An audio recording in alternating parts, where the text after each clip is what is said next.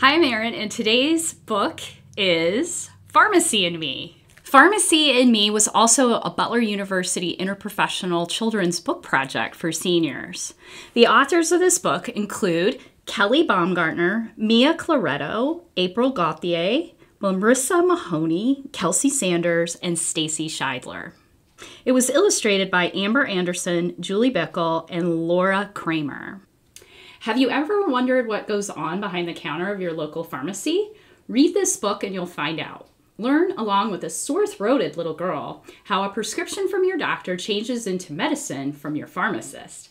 The authors, knowing that some of the words in the story might be new to the reader, included a glossary with complete definitions.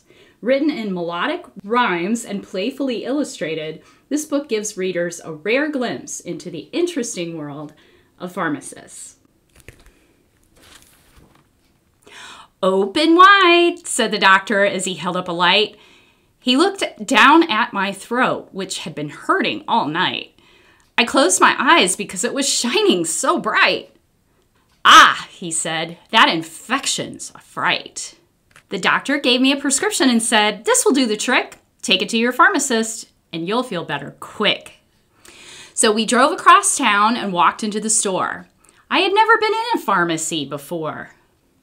I looked around, but there weren't any animals to see. I thought we were going to a pharmacy. No, said Dad. It's pharmacy with a P. It's the place to get medicine for you and for me.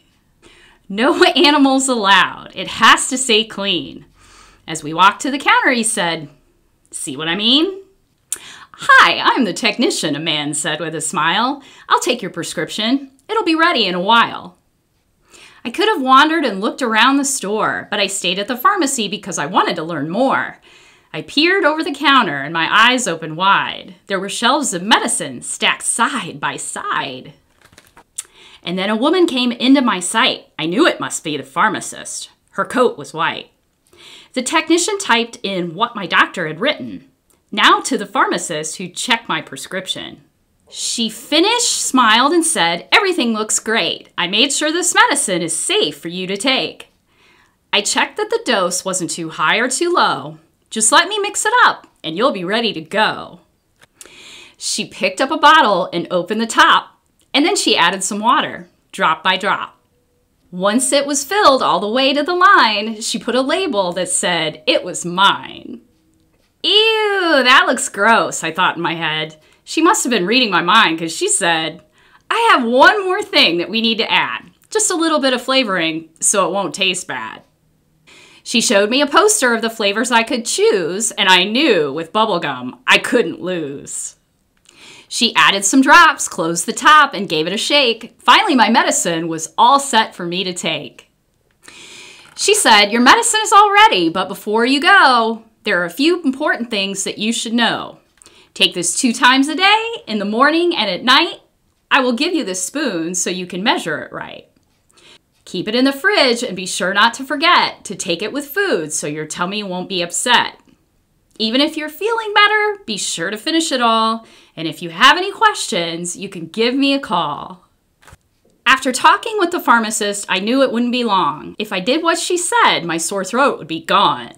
So for the next few days, I did everything right. I took a dose in the morning and a dose every night. And before I knew it, I felt as good as new. It's amazing what a little bit of medicine can do. Someday, I'd like to help people like my pharmacist helped me. Maybe that is what I'll grow up to be. The end.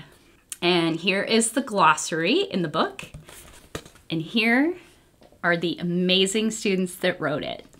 And to all the 310,000 pharmacists in the United States serving on the front lines and all of their patients during the COVID-19 pandemic, we sincerely thank you.